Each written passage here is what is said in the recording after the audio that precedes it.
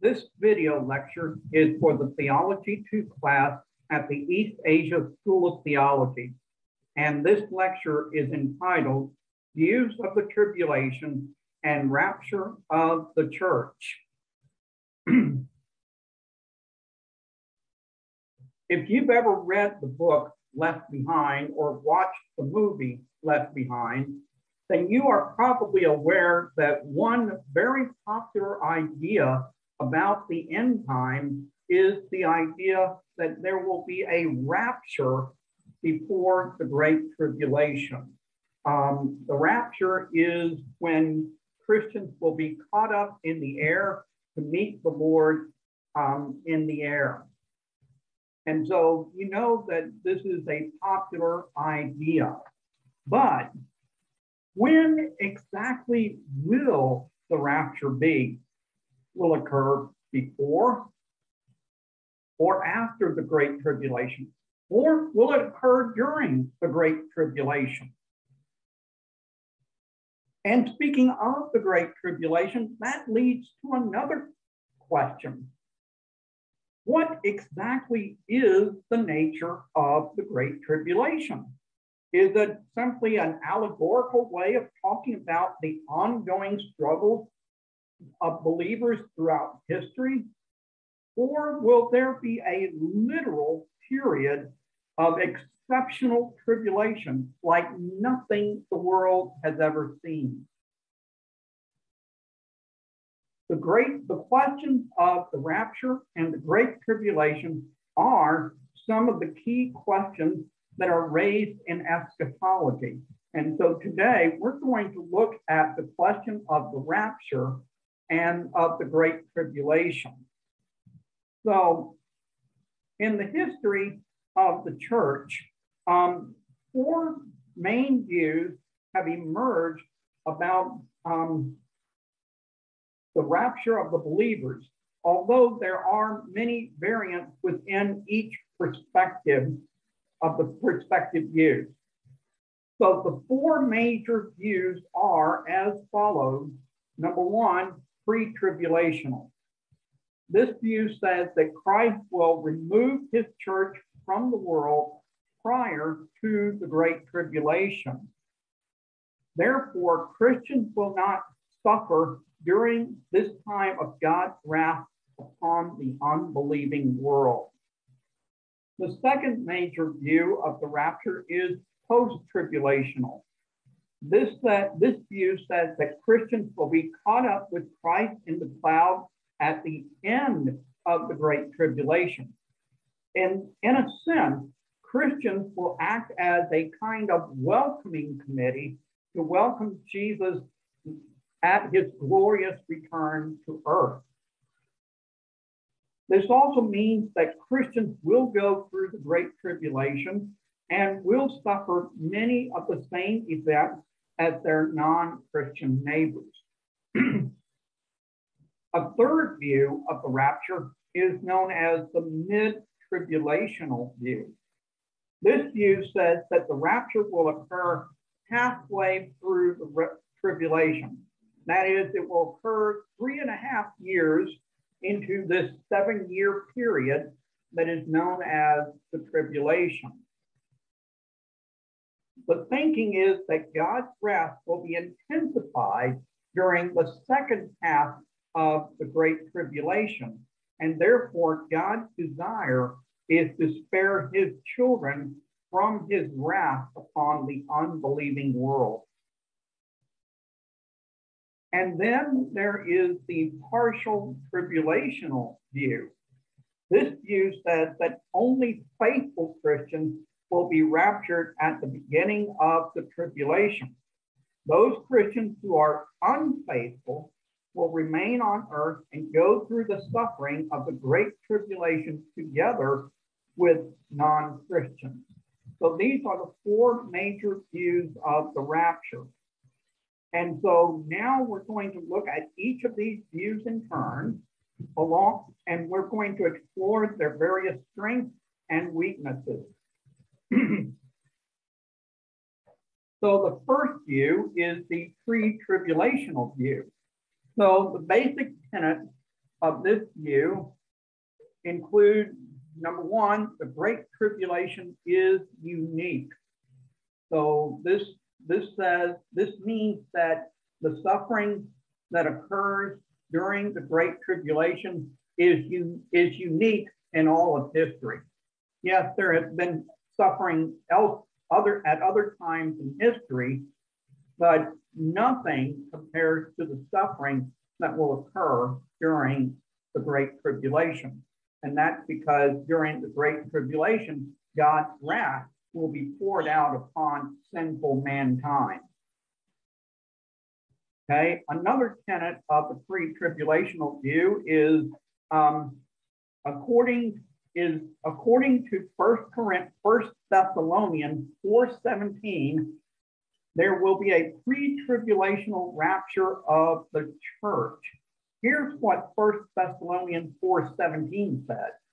After that, we who are still alive and are left will be caught up together with them in the clouds to meet the Lord in the air.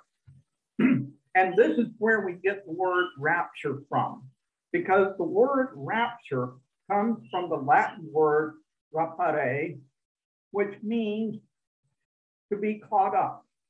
And so in this verse, it talks about being caught up with Christ to meet the Lord in the air.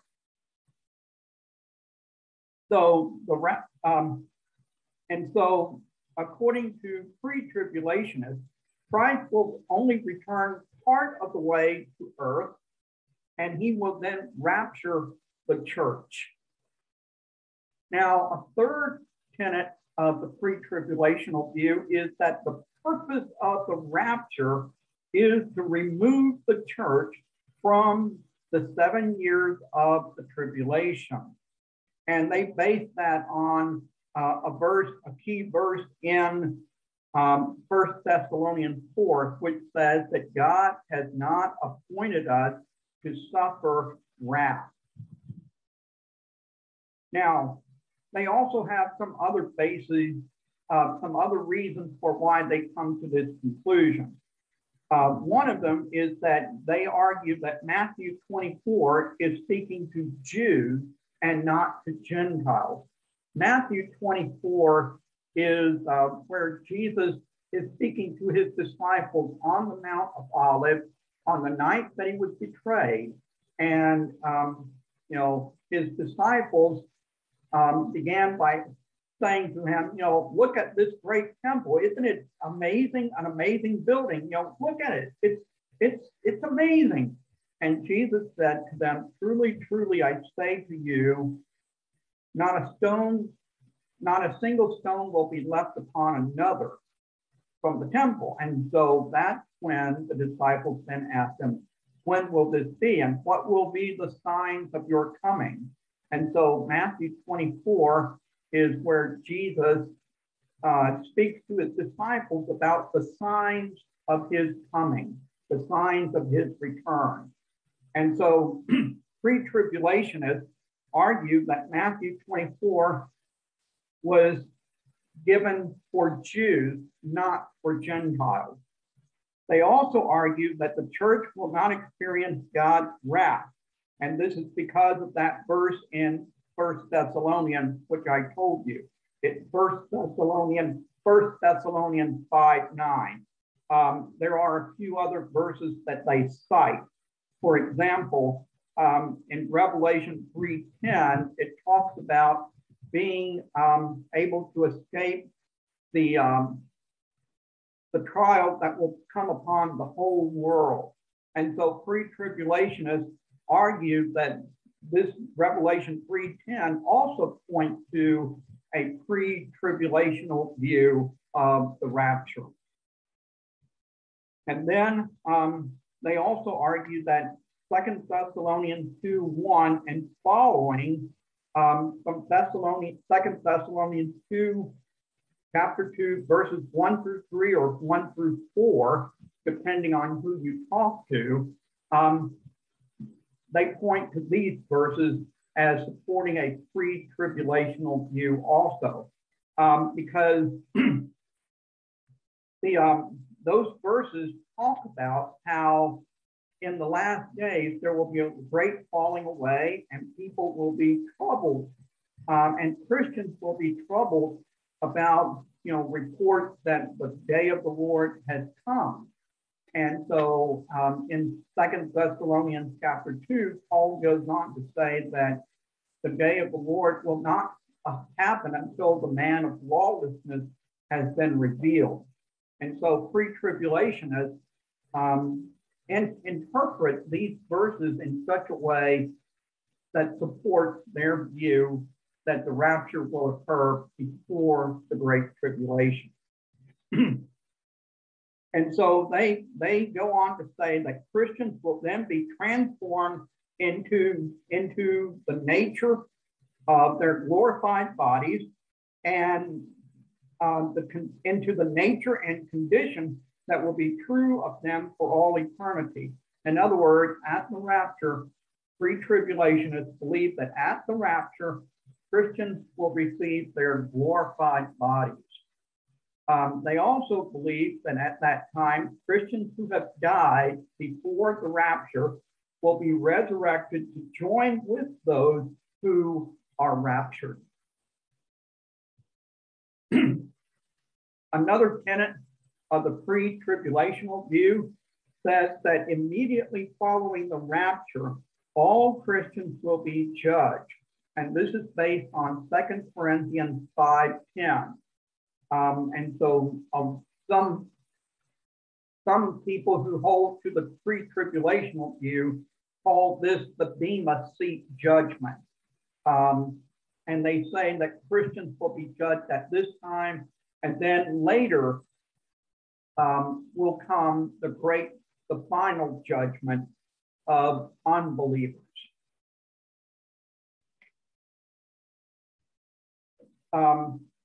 Pre-tribulationists then say that Christ will return after the tribulation, and he will come visibly in triumph.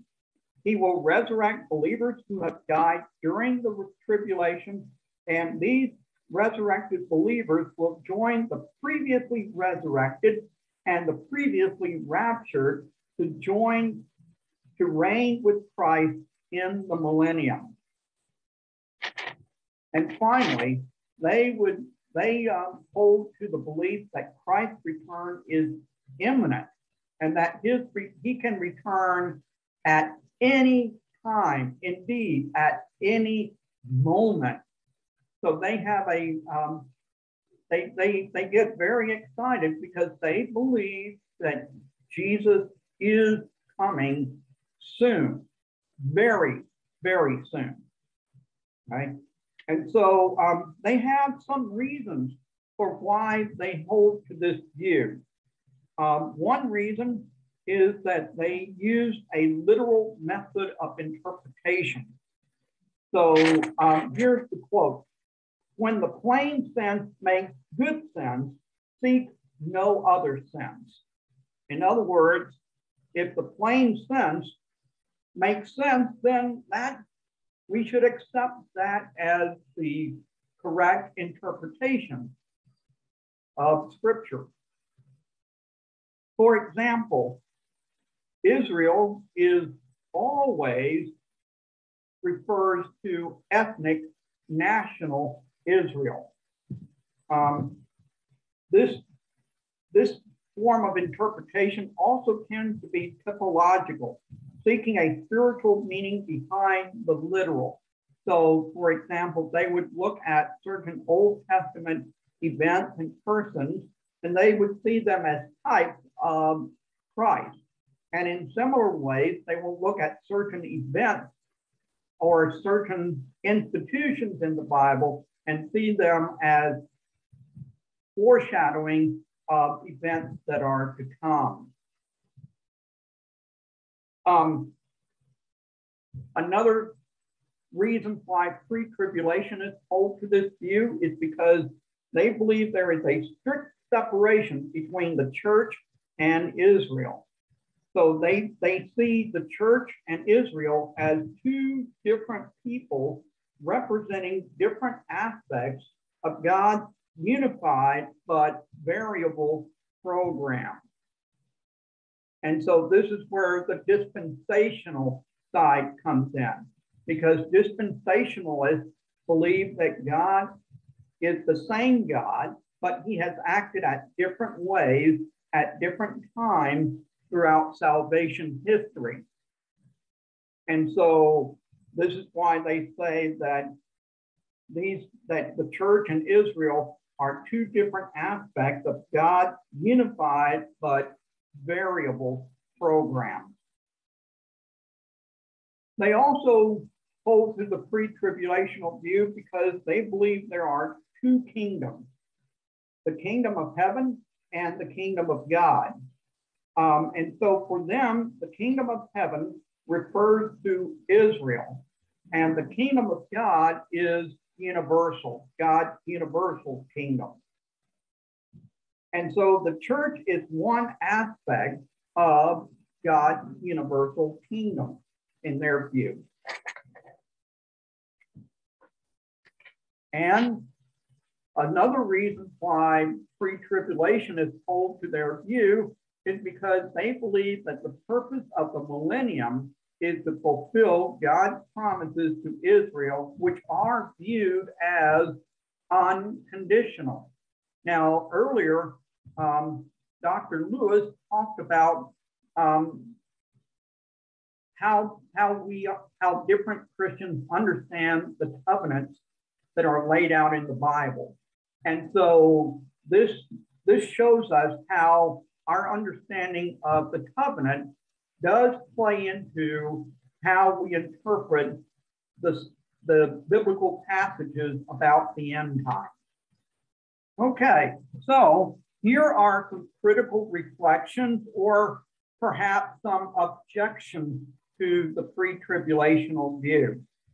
Okay, so one objection is that those verses in 1 Thessalonians 4, 16 and 17 also describes the rapture as happening with a loud command and with the trumpet call of God.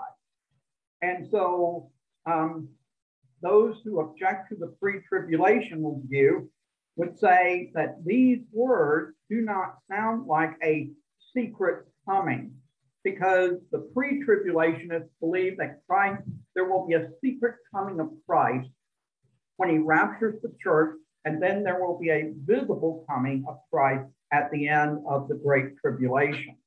And so these words, these descriptions of Jesus, of the rapture as happening with a loud command and with the trumpet call of God, does not sound like a secret coming. In fact, these words sound very similar to the language that is used to describe Jesus' visible return. For example, there's Matthew 24, verses 30 and 31, which describes Jesus' visible coming, at which time the angels will gather his elect from the four winds with a loud trumpet call. Okay? So this is one objection to the pre-tribulational view.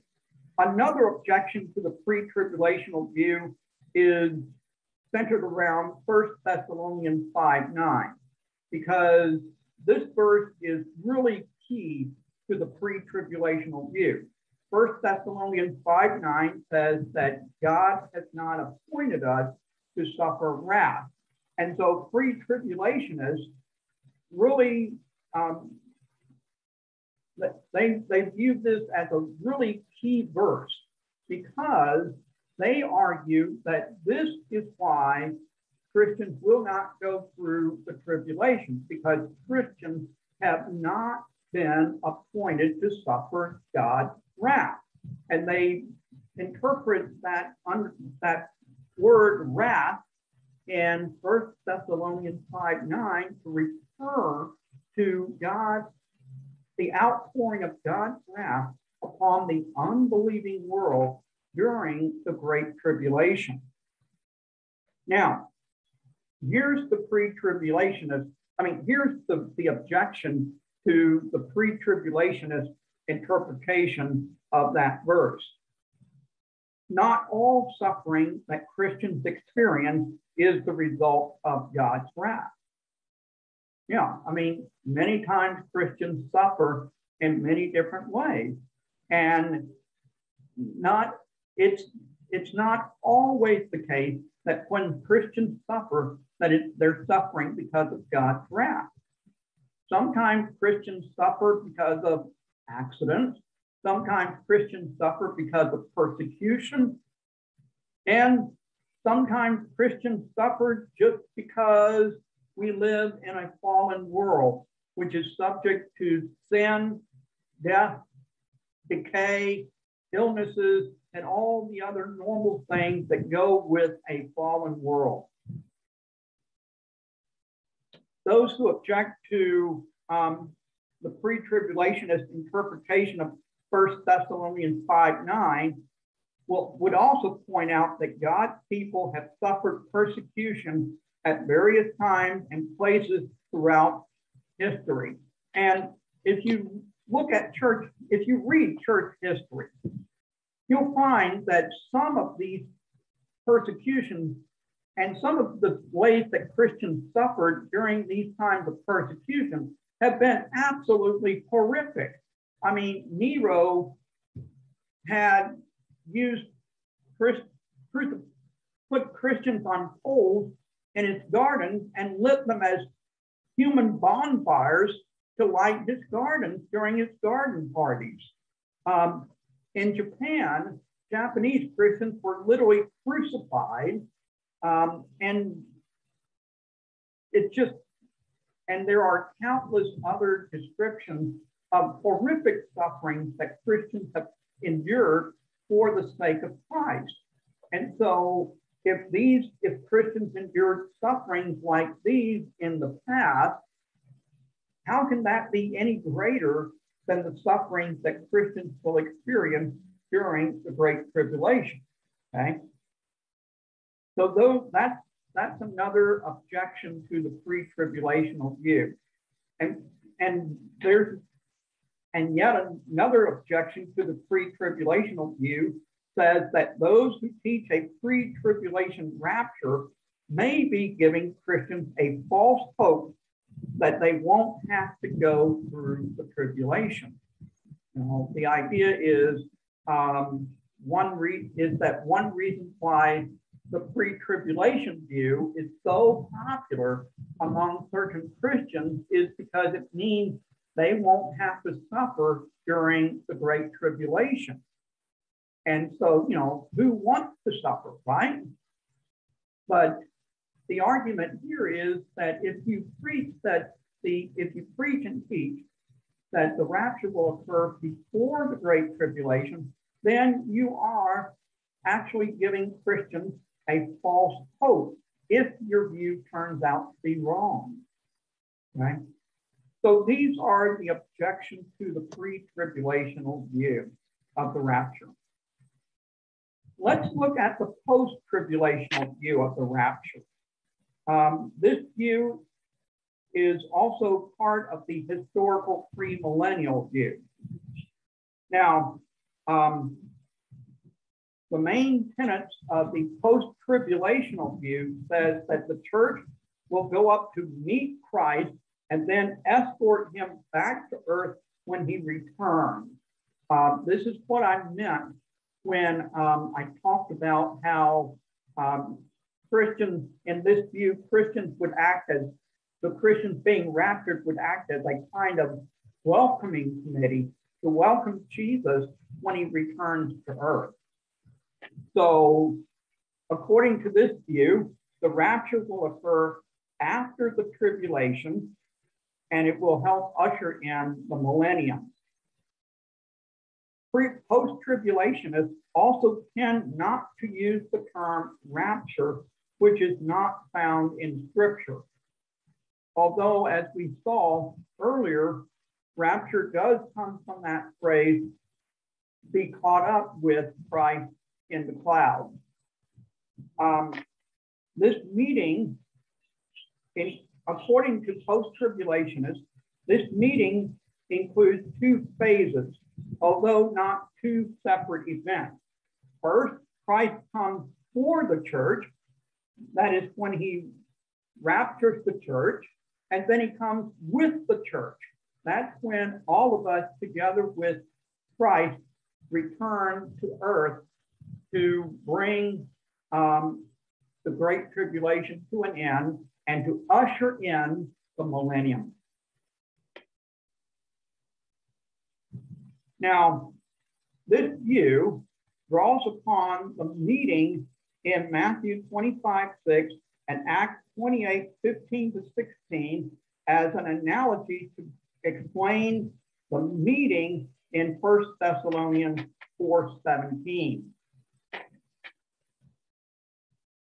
Now, there is an important difference between the tribulation period and the wrath of God, according to this view. According to this view, the wrath of God speaks more of judgment and punishment of sin, and that will occur at the end of the tribulation as a response to the rebellion raised up against God during the tribulation.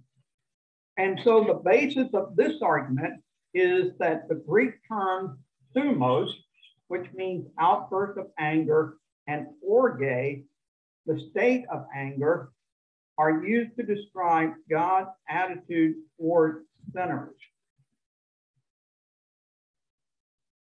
Thlipsis, tribulation, is only used twice out of 55 times to describe God's attitude toward sinners. And neither time is it used within the context of Daniel's 70th week.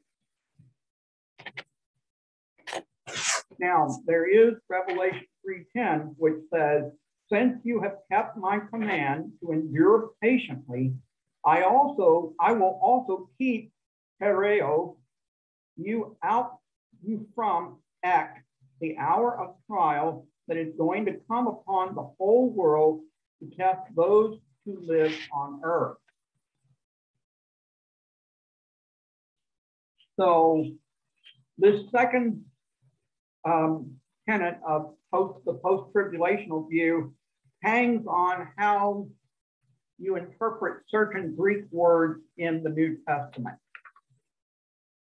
Now, a third tenet of the post-tribulational view is that there will be two resurrections, not three, but two resurrections. There will be the resurrection of the righteous when Christ returns at the end of the tribulation, and then there will be the resurrection of all the others at the end of the tribulation.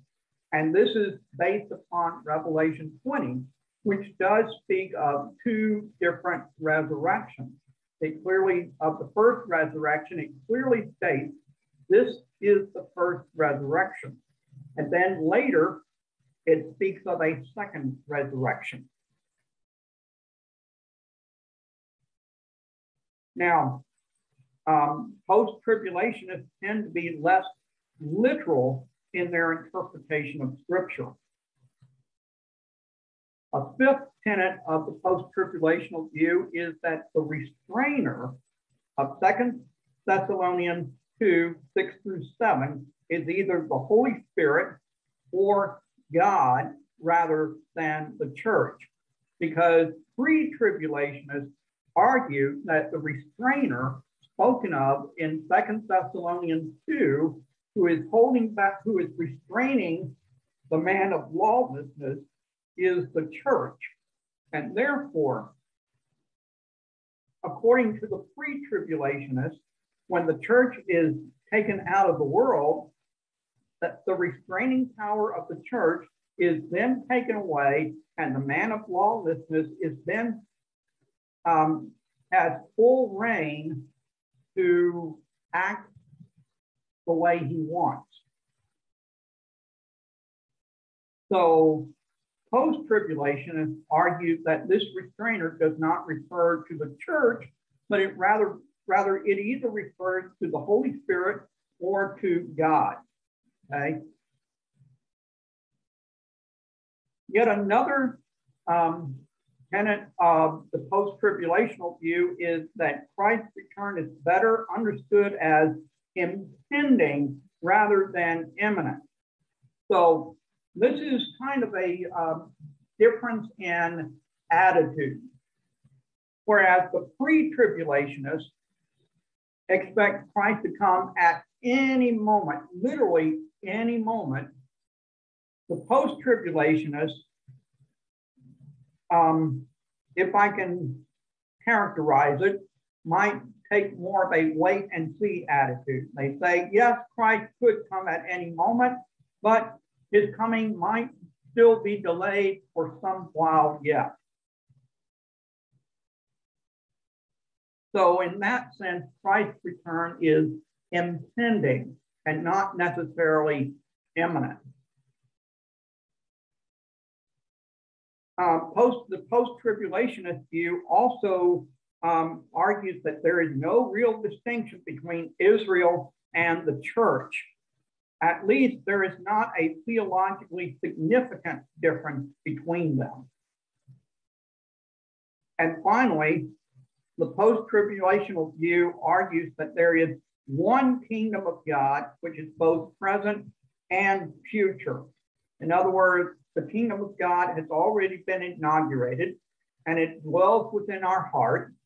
It dwells, it can be found in the world as Christians spread the gospel and do the works of God, but there is still a sense in which it is yet to be fully realized.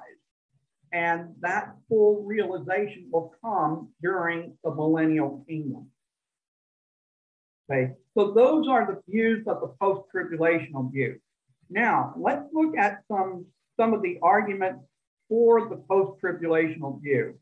And these arguments can be found in the argument against the pre-tribulational view that I gave earlier. So if you want to, you can review those arguments, and those are the arguments in favor of the post-tribulational view. So let's look at some critical reflections or some objections to the post-tribulational view. The first objection to the post-tribulational view is the observation that the word church is not seen anywhere in Revelation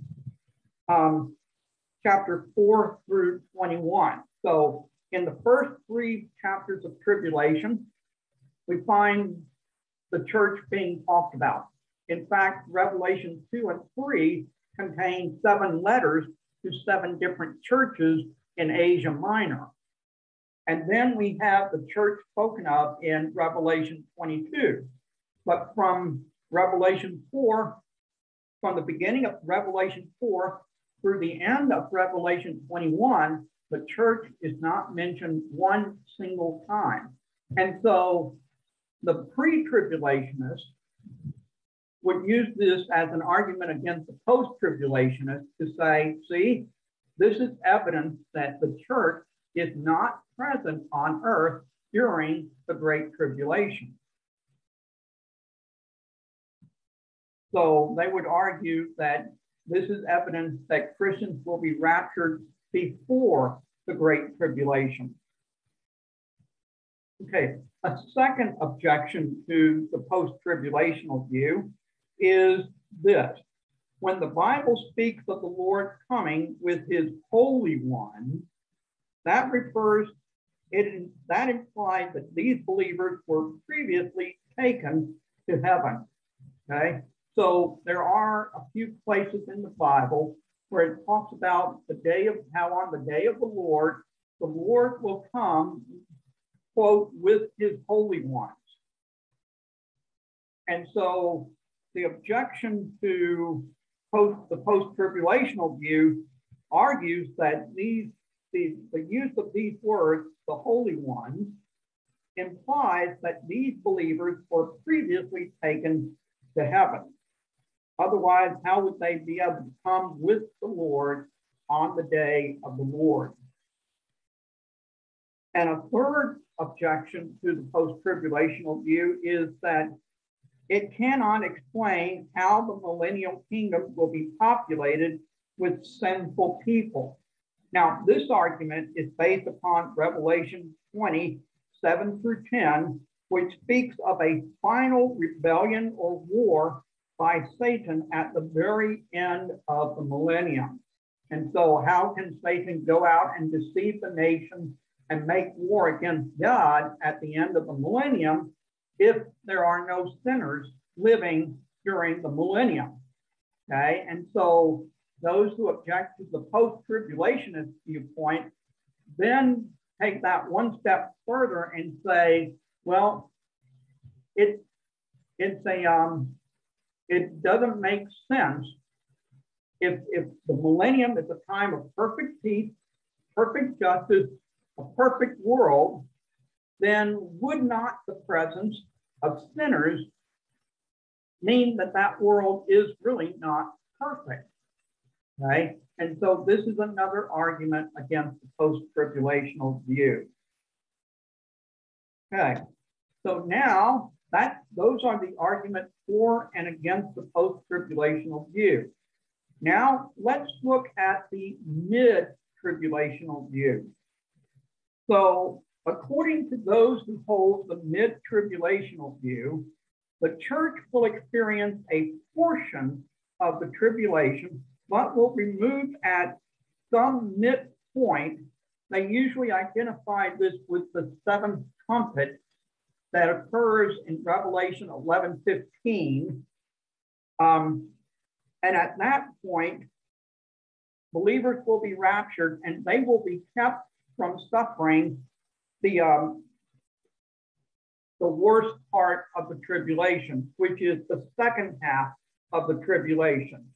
And so mid-tribulationists would sometimes distinguish between the first half of the tribulation, which they would call the tribulation, and the second half of the tribulation, which they would call the great tribulation, because it is during this time that God's wrath is poured out upon an unbelieving world.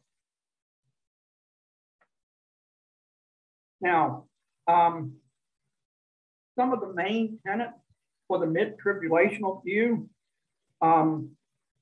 says that include this. Number one, the elect of Matthew 24:22 and Mark 13:20 are Christians, not Jews. Okay, so they would argue that when these verses talk about the elect, they're not talking about the Jews, they're talking about Christians. This view makes a distinction between tribulation and wrath. Okay, like I said, some of them would identify the first part of the tribulation as simply the tribulation, and the second part as the great tribulation. A third tenet of the mid-tribulational view is that the coming of the Antichrist marks the midpoint of the tribulation. This would correspond to 2 Thessalonians 2:9. And you can also compare this with the 11th horn of Daniel chapters 7:25 and 8:27. Okay. Now, a fourth tenet of the mid-tribulational view is that, like pre-tribulationism, the parousia, which is a Greek word that means the second coming of Christ, the parousia is separated into two stages. Okay, so the mid-tribulationism also separates the second coming of Christ into two stages. Now, there are some arguments that people use to support the mid-tribulational view. The first of these has to do with their interpretation of 2 Thessalonians chapter 2, verses 1 through 4, because according to them, these verses seem to suggest that Christians will be tempted to become unsettled or alarmed that the day of the Lord has already come, which in turn suggests that Christians will go through at least part of the tribulation period. So that's one argument that they use. A second argument that they use to support the mid-tribulational view is that Daniel 7:25 speaks of how the saints will be handed over to the Antichrist for 3.5 years, which seems to suggest that Christians will endure suffering under the Antichrist during the first half of the tribulation, but not the second half. And then a third argument for the mid-tribulational view is that the seventh trumpet in Revelation 11:15 is the same as the last trumpet mentioned in other scriptures. In other words, that seventh trumpet is the trumpet that announces the rapture of the church. So there are some objections to the mid-tribulational view. The first objection is that this view assumes that Christians will experience some of God's wrath, contrary to the promise of 1 Thessalonians 5:9 that God has not appointed us to suffer wrath. And as you can guess by now, this objection comes from the pre-tribulationists, because for the pre-tribulationists, 1 Thessalonians, that promise in 1 Thessalonians 5:9 is a key part of their argument in favor of the rapture occurring before the Great Tribulation. A second objection to the mid-tribulational view is that the seventh trumpet in Revelation 11:15 is not the same as the last trumpet mentioned in other scriptures.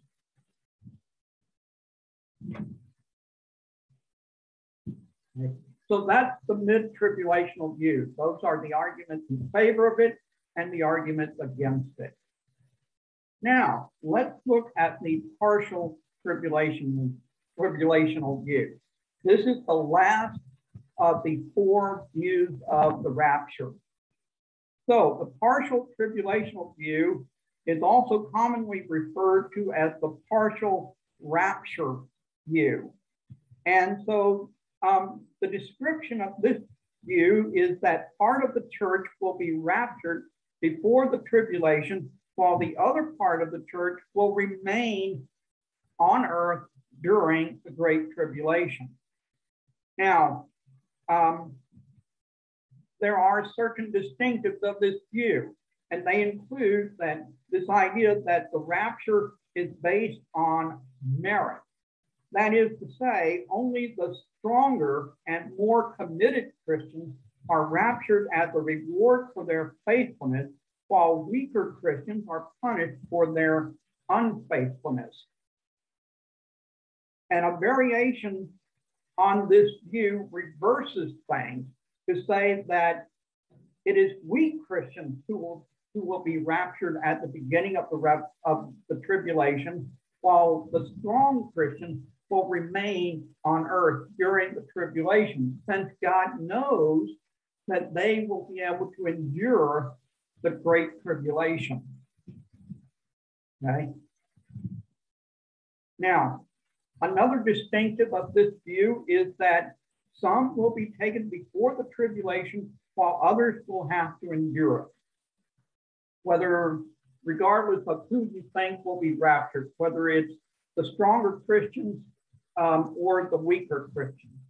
Other Christians will have to stay behind to endure the Great Tribulation.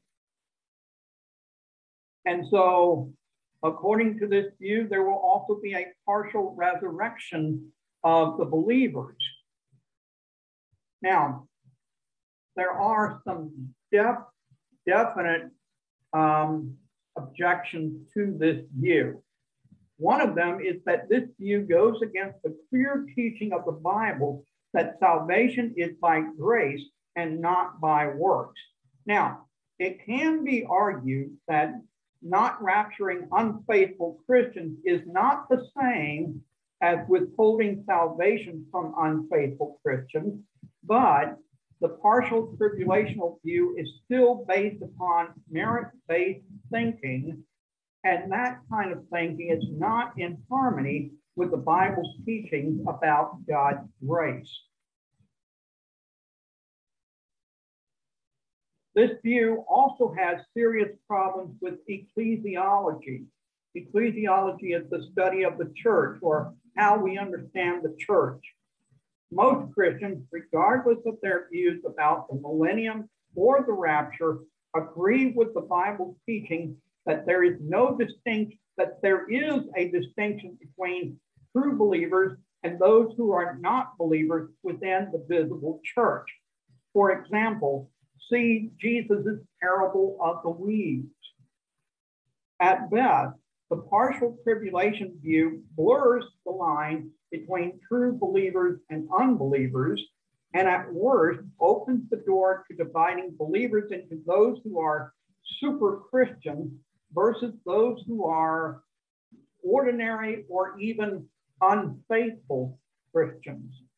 So there are some definite objections to the partial tribulational view. So these are the four different views of the tribulation. There are those who believe the tribulation will happen before, that the rapture will happen before the tribulation. There are those who believe the rapture will happen after the tribulation. There are those who believe the rapture will happen during the tribulation. And then there are those who believe that there will be a partial rapture, that certain Christians will be raptured while other Christians will be left behind. And so this ends our lesson on the rapture and the views of the tribulation and the rapture of the church. And so I look forward to seeing you in class and discussing these matters with all of you in person and online.